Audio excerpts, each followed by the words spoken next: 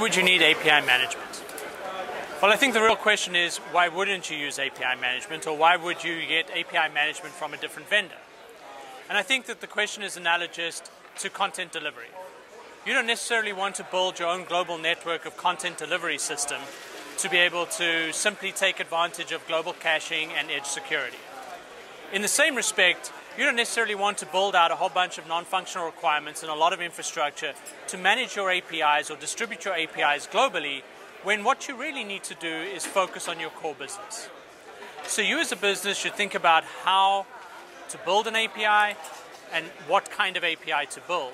Not necessarily how you're going to monitor it, how you're going to necessarily enact a monetization strategy, how you're going to deliver caching, how you're going to do security, how you're going to do authorization.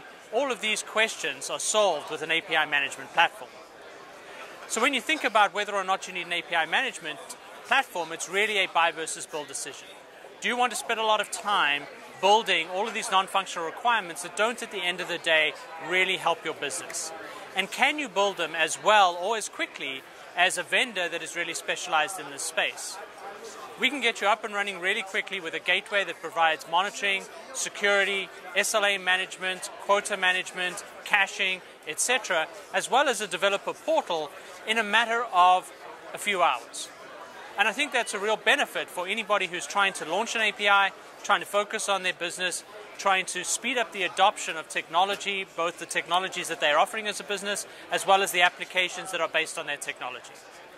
So when it comes down to a question of, do I need API management? I think the answer is yes, you do. Thank you very much.